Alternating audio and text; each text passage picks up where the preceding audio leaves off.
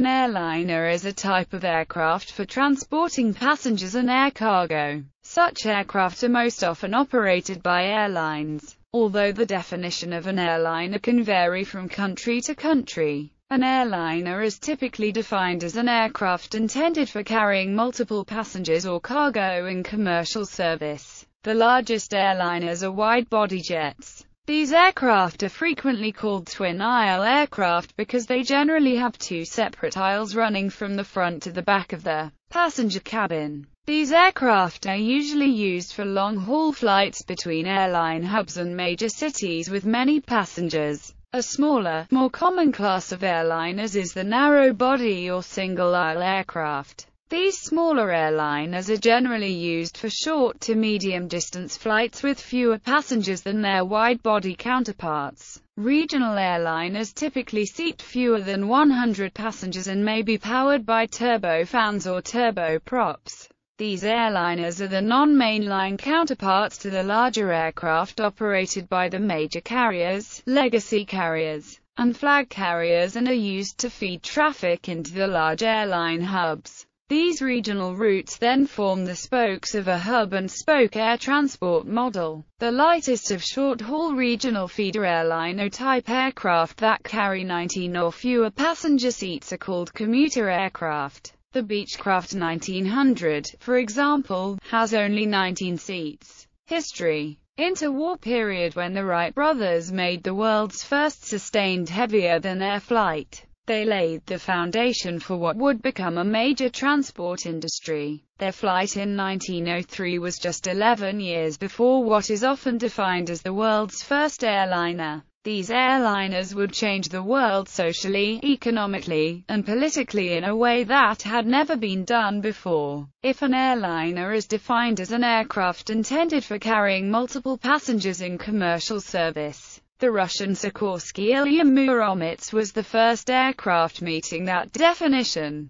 The Ilya-Muromets was a luxurious aircraft with a separate passenger saloon, wicker chairs, bedroom, lounge and a toilet. The aircraft also had heating and electrical lighting. The Ilya-Muromets first flew on December 10, 1913. On February 25, 1914, it took off for its first demonstration flight with 16 passengers aboard. From June 21–June 23, it made a round trip from St. Petersburg to Kiev in 14 hours and 38 minutes with one intermediate landing. However, it was never used as a commercial airliner due to the onset of World War I.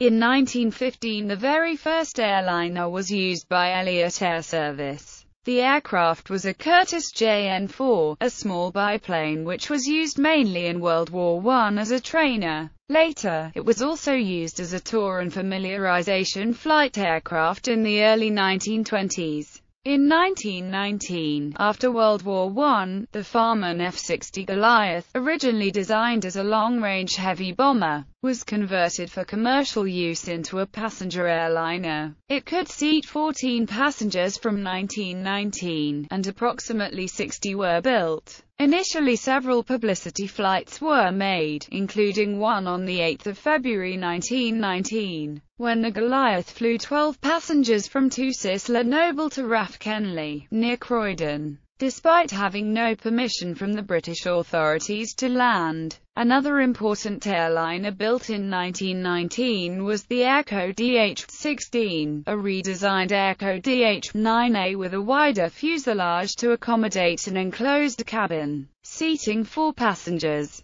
plus pilot in an open cockpit. In March 1919, the prototype first flew at Hendon Aerodrome. 9 aircraft were built, all but one being delivered to the nascent airline, Aircraft Transport and Travel Limited.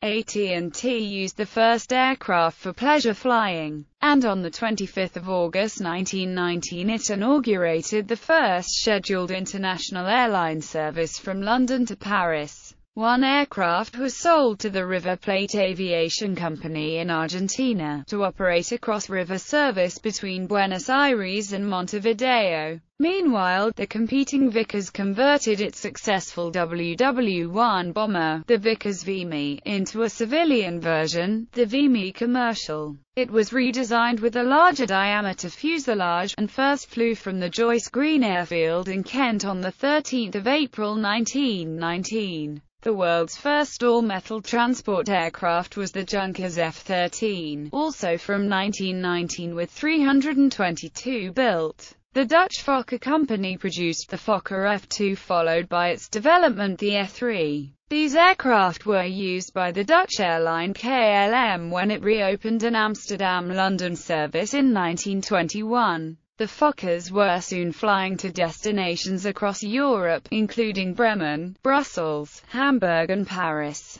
They proved to be very reliable aircraft. The Handley Page Company in Britain produced the Handley Page Type W as the company's first civil transport aircraft. It housed 2 crew in an open cockpit and 15 passengers in an enclosed cabin. Powered by 2 450-horsepower Napier Lion engines, the prototype first flew on 4 December 1919. Shortly after it was displayed at the 1919 Paris Air Show at Le Bourget. It was the world's first airliner to be designed with an onboard lavatory. Meanwhile, in France, the Blériot SPAD S-33 was a great success throughout the 1920s, initially serving the Paris-London route, and later on continental routes. The enclosed cabin could carry 4 passengers with an extra seat in the cockpit. By 1921, it was becoming apparent that aircraft capacity needed to be larger for the economics to remain favorable. The English company de Havilland therefore built the 10-passenger DH-29 monoplane, while starting work on the design of the DH-32. An 8-seater biplane with a less powerful but more economical Rolls-Royce Eagle engine. Owing to the urgent need for more capacity, however, work on the DH-32 was stopped and the DH-34 biplane was designed, accommodating 10 passengers. The Fokker trimotor was an important and popular transport, manufactured under license in Europe and America. Throughout the 1920s, companies in Britain and France were at the forefront of the civil airliner industry, often considerably aided by government subsidies. In America, the Ford trimotor was an important early airliner, with 2 engines mounted on the wings and 1 in the nose and a slab-sided body. It carried 8 passengers and was produced from 1925 to 1933. It was used by the predecessor to Transworld Airlines, and by other airlines long after production ceased. Pan Am opened up transoceanic service in the late 1920s and early 30s. Based on a series of large seaplanes, the Sikorsky S-38 through Sikorsky S-42. By the 1930s, the airliner industry had matured and large consolidated national airlines were established with regular international services that spanned the globe, including Imperial Airways in Britain, Lufthansa in Germany, KLM in the Netherlands and United Airlines in America. Multi-engined aircraft were now capable of transporting dozens of passengers in comfort. In Britain, the de Havilland Dragon was a successful aircraft during the 1930s. Its simple design used a plywood box fuselage. It could carry 6 passengers each with 45 pounds of luggage on the London-Paris route on a fuel consumption of just 13 gallons per hour. The wing panels outboard of the engines could be folded for storage. The type was attractive as a short-haul, low-capacity airliner and was soon in service worldwide. British production of the DH-84 ended when it was replaced on the assembly line by the more powerful and elegant de Havilland Dragon Rapide. The first modern-looking sleek metal airliners also came into service in the 1930s. In the United States, the Boeing 247 and the 14-passenger Douglas DC-2 flew, and in 1935 the more powerful, faster, 21 to 32-passenger Douglas DC-3 appeared. DC-3s were produced in quantity for World War II and sold as surplus afterward. The Douglas DC-3 was a particularly important airplane, because it was the first airliner to be profitable without a government subsidy. Long-haul flights were expanded during the 1930s as both Pan American Airways and Imperial Airways competed in the provision of transatlantic travel, using flying boats such as the British Short Empire and the American Boeing 314. This prefigured the dramatic growth of transatlantic travel in the post-war period. The post-war jet age in Britain, the Brabazon Committee was formed in 1942 under John Moore Brabazon, 1st Baron Brabazon of Tara, to investigate the future needs of the British Empire's civilian airliner market. The study was an attempt at defining in broad overview the impact of projected advances in aviation technology and to forecast the global needs of the post-war British Empire and Commonwealth in the area of air transport for passengers, mail, and cargo. The crucial problem that the planners faced was that an agreement had been reached between the United States and the United Kingdom in 1942 to split responsibility for building multi-engine aircraft types for British use. The US would concentrate on transport aircraft while the UK would concentrate on their heavy bombers. This decision meant that the United Kingdom would be left at the close of the war with little experience in the design, manufacture and final assembly of transport aircraft. The final report called for the construction of 4 general designs studied by the committee and members of the state-owned Airlines British Overseas Airways Corporation and later British European Airways. The first 3 designs were piston-powered aircraft of varying sizes for different markets, while the Type 4 design, at the urging of Geoffrey de Havilland, whose company was involved in development the first jet fighters, was for a jet-powered 100-seat design. The Type 1 design, after a brief contest, was given to the Bristol Aeroplane Company, building on submissions they had made during the war for a 100-ton bomber. This evolved into the creation of the Bristol Brabazon. The Type 2 process was complicated by the proposition of Vickers that there should be a move to the newly developed turboprop power. The specification was therefore split in 2, with the conventional piston design going to the eventual de Havilland Dove and Airspeed Ambassador. The revolutionary VC-2 Viceroy, first flown in 1948, was the first turboprop design anywhere. The Type 3 requirement was developed as the Avro Tudor. The Type 4 for the jet-powered aircraft went to de Havilland and became, in 1949, the world's first jet airliner, the Comet.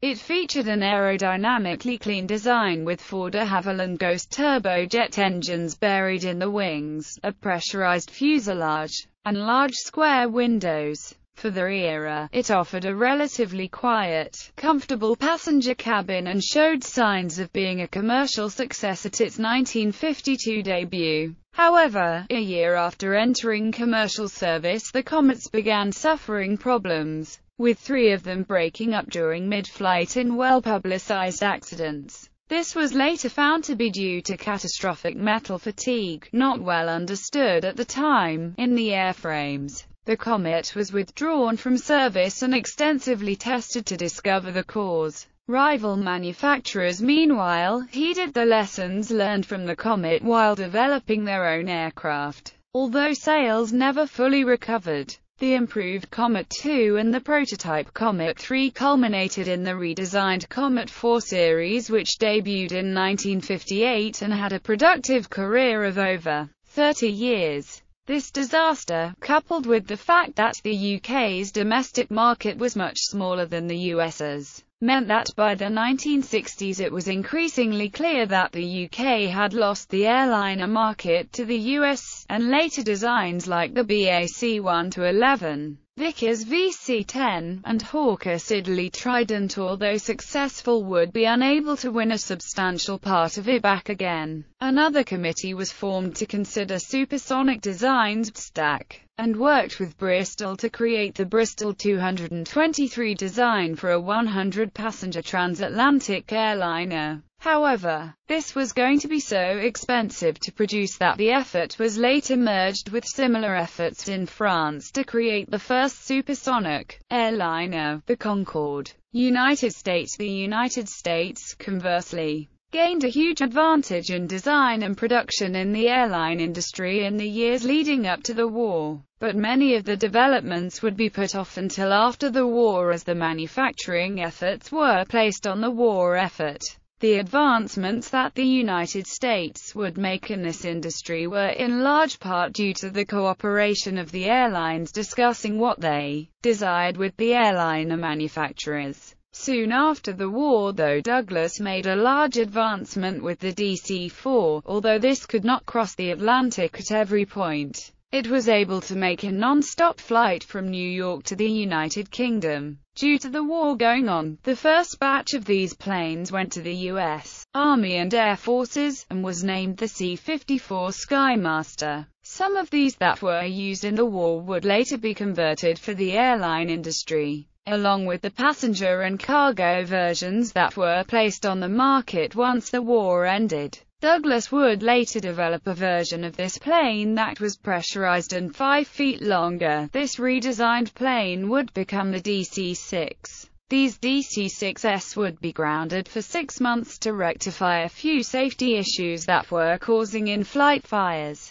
Soon after the DC-4, Lockheed developed the distinctive triple-tail Constellation, an aviation breakthrough. It was the first commercially successful pressurized airliner, allowing it to fly higher than other airliners. Its fuselage was some 127 inches wider than the DC-4s. Drafted by the military in World War II, it experienced a similar late entry into the civilian airline industry. Safety concerns grounded it for 6 months soon after it entered service while problems were investigated and repaired. In 1947, the Boeing 377 Stratocruiser entered the industry with a completely different design than Douglas and Lockheed aircraft. Based on the C-97 Stratofreighter military transport, it had a double-deck and pressurized fuselage. Luxury and a 100-passenger capacity distinguished it from its rivals. While 900 C-97s were supplied to the military, only 55 were produced for civil aviation. The American companies had done a great job of advancing the status of transcontinental travel, but there was also the aging fleet of DC-3s that had to be addressed. Convair decided that they were going to address this market, and would begin producing the Convair 240, which was a 40-person, fully pressurized plane. There were 566 of these planes that would fly, including 2 that were equipped with jet-assisted takeoff units. Convair would later develop the Convair 340, which was slightly larger and could accommodate between 44 and 52 passengers, and 311 of this model plane were produced. Finally, Convair would create a Convair 440, which had small modifications, including much better soundproofing than the previous models. Convair would experience a little bit of competition from the Martin 202 and Martin 404, but in general Convair was able to control this market,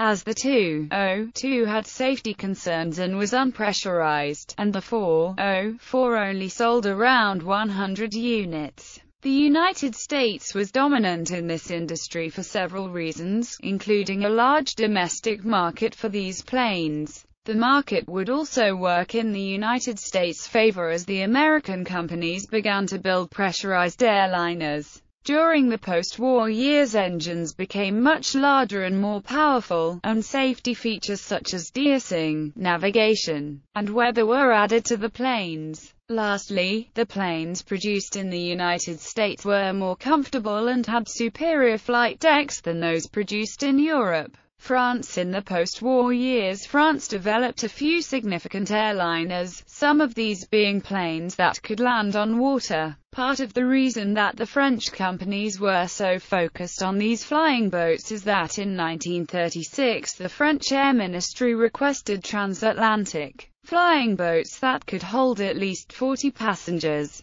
Only one model from this request would ever be put into service. The first set of these were 3 EditorASC 31s that Air France purchased and put into service in July 1947. However, 2 of these planes crashed, and the third plane was soon removed because of safety concerns. There would later be ASNCASE 161 Languedoc build, which was a much more successful plane, and over 100 of these were built, with 40 of them being placed into service through Air France. The French also developed the Breguet 763 de Ponce, which first flew in February 1949. This was a double-decker transport airliner that would end up being used for both people and cargo. This 4-engine airliner would end up being used to hold large amounts of cargo or 97 passengers. After a long silence, France then created the Caravelle, the world's first short to mid-range jet airliner. Subsequent French efforts were part of the Airbus Pan-European Initiative, USSR. Soon after the war, most of the Soviet fleet of airliners consisted of DC-3s or the L'Issue Nouvelle I-2. These planes were in desperate need of replacement, and in 1946, the Ilyushin Il-12 made its first flight.